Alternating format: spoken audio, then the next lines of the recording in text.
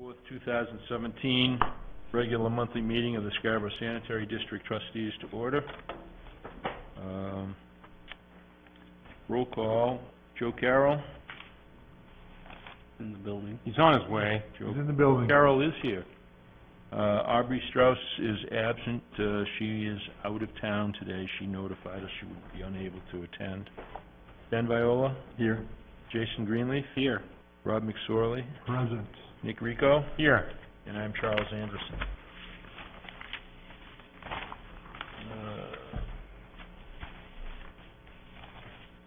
Approval of the minutes of the July 27th, 2017 workshop. So moved. Second. Moved and seconded. Any additions or omissions to be added? I have a few. Okay. A couple of omissions. End of first paragraph. What goes beyond?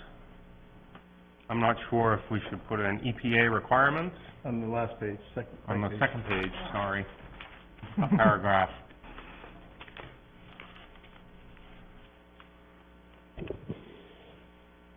What goes beyond?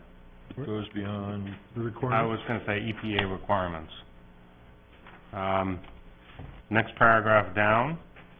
It's a grammatical thing.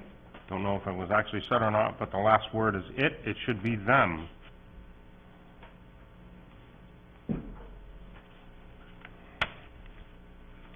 Next paragraph, first sentence. End of first line says, but does address this. I think she said fats, oil, and grease, or fog, something like that, as opposed to this. And the next line it says, and give, it should be gives the district authority to enact. This policy should be added.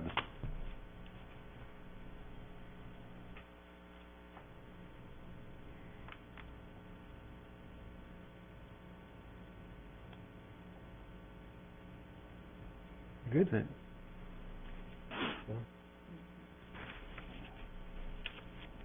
What's that? What's that? Any other? No?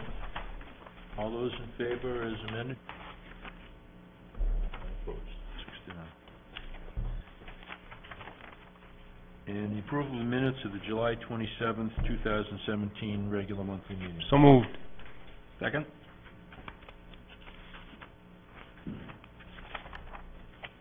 Any corrections to offer? Any omissions? Nick? I have one. Page 5, halfway down, it's a line that starts, Mr. Hughes said he had not received an easement. And then the next line, he said in his approval he did intend instead of intended. Yes.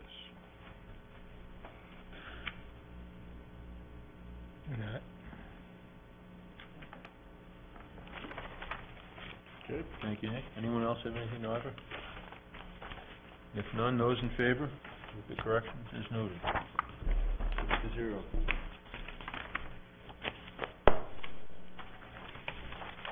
Superintendent's operations report. David. Okay, a copy of the monthly report of operations for the month of July is included in the packet.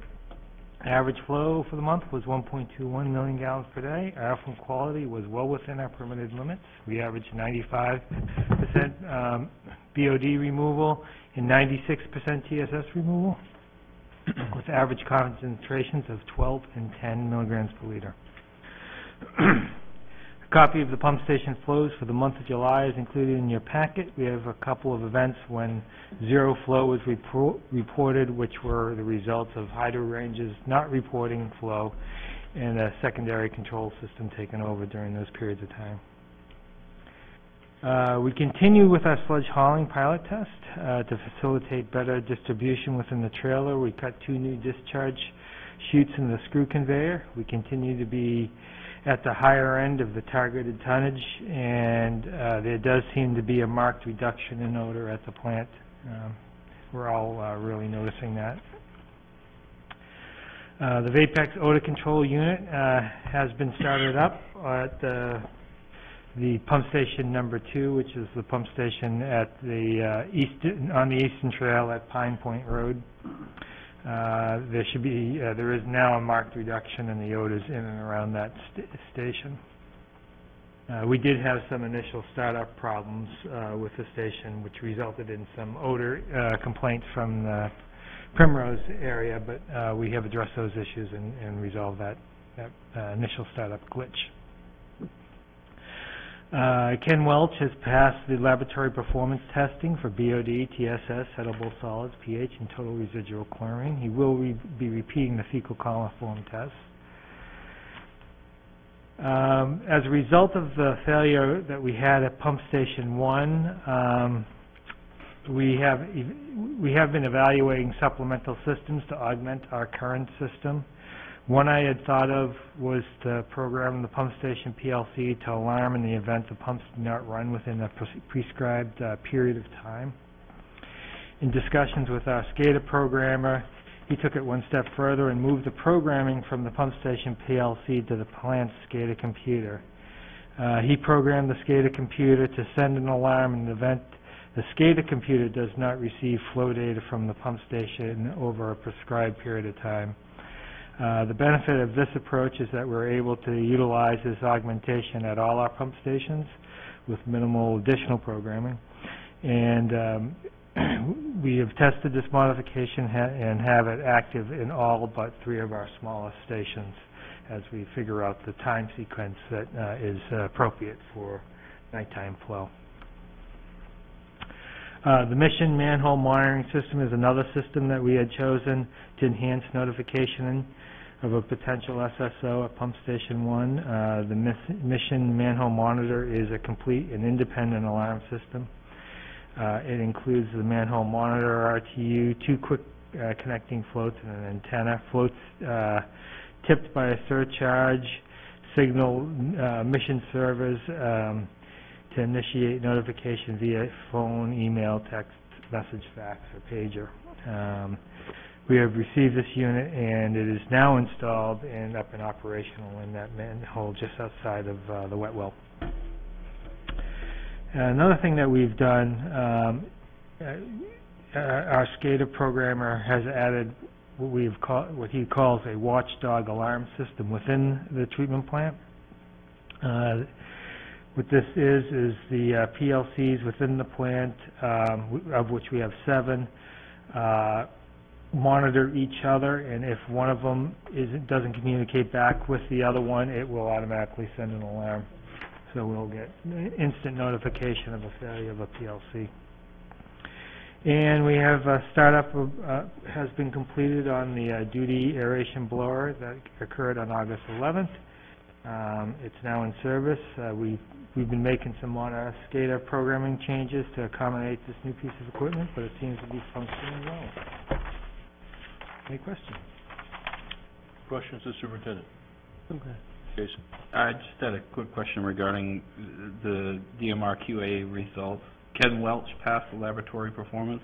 Is that a test that Ken took as part of certification? Yeah, they send annually. They send samples to us that we have to analyze and send them back a result. Okay. And they have, your answers have to fall within the range that the result is in order to continue with the testing program that we do. Understood. Thank you. Nick? I was just wondering about the programming that they did with the SCADA computer for the pump stations. Do you have a flexibility to change the time between cycles for each station, or is it just one setting for all the stations that are out of? We have flexibility to change that timing for each station. Okay. We also have the flexibility to adjust the time for a nighttime mode and a daytime mode at Good. each station. Good. Even better. And I think that's a pretty ingenious way to approach the problem without having to go through a lot of redundant detection and signals. Yeah, I'm actually very excited about it. I've had some conversations already with DEP about it, and they really like the approach. Yeah, good. The Mission Manhole Monitor, is that going to be battery powered? Yep, it has a Battery operation, the battery's good for a 5-year period of time. It has a self-diagnostic, it sends weekly reports, back, including the battery charge, level, so. Is it communicating by radio? It communicates by cellular, Okay. phone.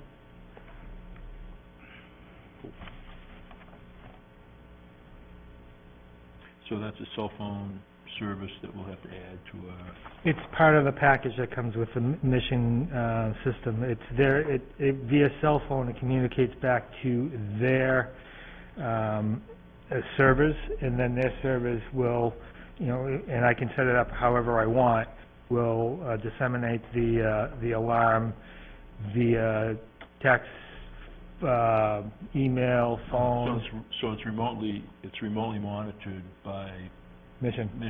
Yep. and then they'll contact us. Then they contact us. Nice. Good. Thanks. Any other questions? We good? Correspondence, 5 Ward Street. On behalf of the owners of 5 Ward Street, Blaze Civil Engineers requested an ability to serve letter and approval of the building expansion. Our ability to serve and approval is attached. This was just a small, minor addition they were doing to the building. The only issue with it that I saw was they didn't provide, we have an easement on that property, and as a matter of fact, we have, there are several easements across that property. I believe in all there may be 4 easements. One with the town, one with us, one with Fulton Water District, and a 4th with an abutting parcel, a drainage easement. And so that's the request that I had. I want to see updated drawings with regards to the easement and making sure that they don't infringe upon our rights there. What was that last part, David? Just to make sure they don't infringe upon our easement with regards to what the drainage modifications that they're doing. I want them to show our easement on there, and I'll evaluate that. I was gonna ask about that. So the intent then is not to have a plan submitted back to the board for approval? No, There's no change in discharge limits that already are approved there, and there's no Correct. change in these water characteristics? Yeah, the building is remaining an office. They're way below their allocation at this point, and even with the building expansion, looking at a square footage basis, they would still be under that minimal allotment. I assume they still have to do a site plan planning board for them. That they do. So, at your request then, are they gonna show all 4 of those easements on their final site? That is my understanding. The town actually is now cued in onto it Mm-hmm. with regard to what I picked up on, and they have to go back to the town. Okay, questions, comments? Okay. Move on to old business, and there is no old business on the agenda. So we'll move to new business, which is an executive session for discussion concerning potential sale or lease of district property pursuant to Title I, MRSA, Section 4056C. So I would like a motion to recess to executive session. We will return to our meeting to Motion to adjourn to executive session. recess. Second. Excuse me. Motion to recess to executive session. Motion to recess. Thank you. Second to Good. recess. Thank you. All those in favor? Opposed? We'll leave to the town manager's conference room. I believe that's where we're going.